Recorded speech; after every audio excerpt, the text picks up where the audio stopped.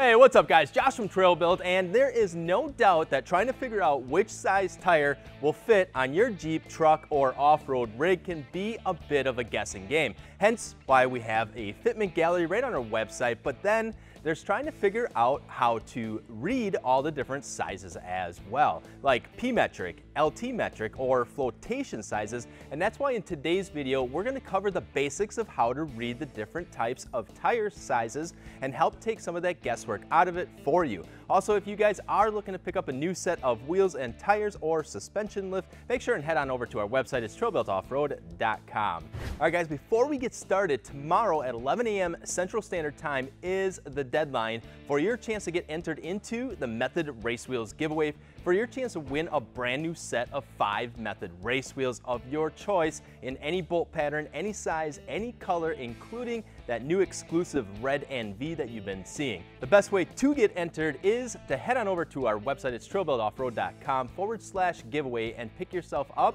one of these awesome t-shirts. Plus, a percentage of the t-shirts will be going to our friends over at Team Rubicon.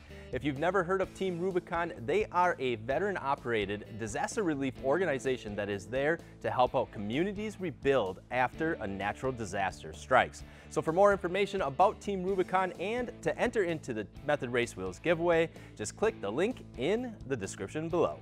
Also guys, remember to smash that subscribe button so that way you guys can hold on to the ride with us. Ready? Let's go. If you guys have ever looked at a tire size chart and thought it was a little overwhelming, well, that's because it is. There is a ton of information to break down when trying to decide on what's the best tire size to purchase for your own application, and can be a real challenge, and also why we have a gallery on our Trail Build website made specifically to see what size tire fits and what doesn't, and that helps take a lot of that guesswork out of trying to figure it out for yourselves. But first, we have to understand how to read the tire sizes.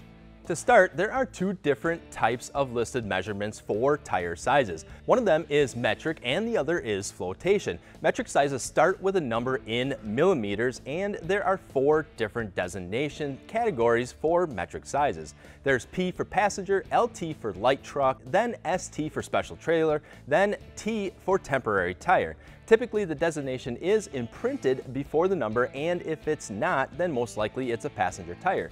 The first number on a metric size is what's known as the section width of the tire, or basically the width of the tire, and is measured from the sidewall to the other sidewall in millimeters. The next number is a percentage of the first number and is used to determine the height of the sidewall. After that, the next number is the size of the wheel. Typically, you will see an R that separates the sidewall height number and the size of the wheel number, and that'll tell you that it is a radial ply constructed tire as opposed to its counterpart, the bias ply. Radial tires are the most common tires on the market for passenger vehicles, as their construction allows for a much better ride compared to the bias ply. Light truck tires will have additional what are called plies, or layers of woven nylon or steel, to construct what is known as the carcass of the tire. They'll also have a thicker rubber, deeper tread, and stronger bead bundle. The more plies or layers there are, the stronger the tire is, plus are capable of holding a higher pressure of air. All right guys, now that we have that covered in metric sizes, flotation sizes are much easier to understand as their number directly relates to the tire's measurement in inches.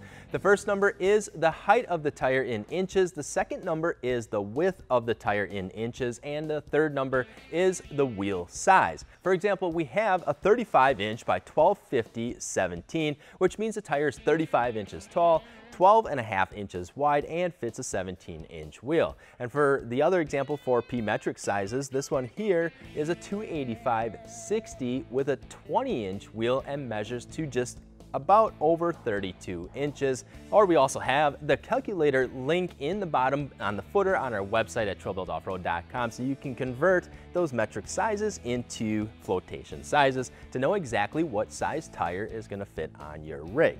All right, guys, hopefully this video has helped out in one way or another. And if you guys are looking for a new set of tires and wheels, make sure and head on over to our website. It's trailbuiltoffroad.com. And if you guys do have any questions on the different tire sizes, just let us know in the comments below. Other than that, don't forget to smash that subscribe button, thumbs up, to like the video. And as always, we appreciate all of you for watching. I'm Josh from TrailBuilt, and we'll see you guys out in the trails.